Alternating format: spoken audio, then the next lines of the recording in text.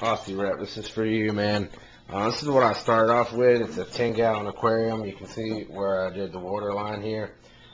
Basically, the idea is there's a thermometer. You get fish aquarium heaters, okay?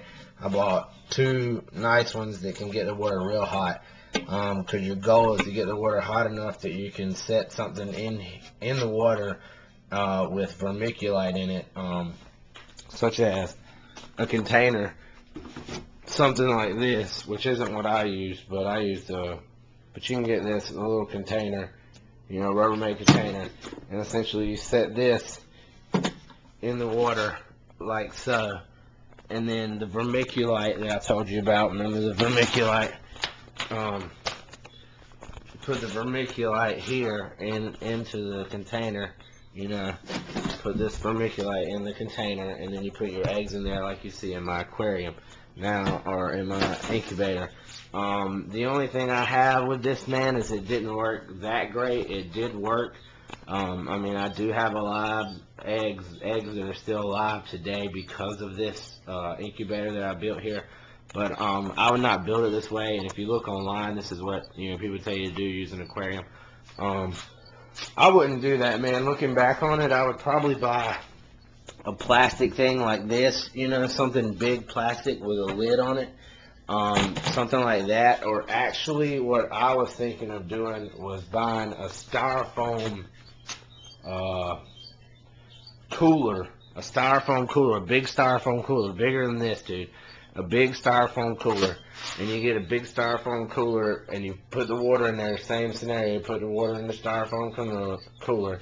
Put the heaters in the water in the styrofoam cooler. You're gonna need to buy probably 2 digital thermometers for this. You're gonna need 1 digital thermometer to go in the styrofoam cooler just for the ambient air temperature. You're gonna need 1 also that's going to probe down into your vermiculite to give you the temperature of the vermiculite that the eggs are sitting in. So what I was thinking is you build one of these with a styrofoam cooler and put 2 of your fish aquarium heaters in there in the styrofoam cooler. Get a temperature gauge for your water also. So you're going to need probably 3 thermometers total. 1 for your water temp to find out how hot the water temp is. 1 for the ambient air inside the cooler, because I want you to use the cooler so you can have a lid so the entire thing, the temperature in the whole area is that 1 temperature. So where I think this goes wrong is having this open. The temperature gets out, and it doesn't work as good as a real incubator.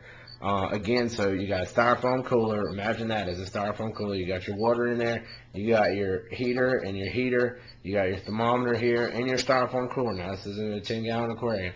And then you put your water in there, and then you put your little bucket like this.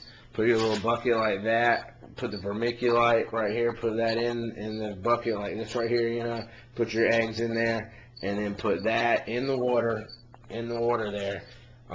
Put that in there with your eggs. Put the lid over it. You're going to want to go ahead and build this and get this up to temperature before she lays her next eggs too, man. That's where you went wrong, putting them under a light. Definitely cooked them. Bad idea. You should have just left them in the sand and hoped nature did it. But this may work, man. It's the best I can do. Or you can go online and just pay the shipping and handling to Australia. You know, it can't be $300, but whatever.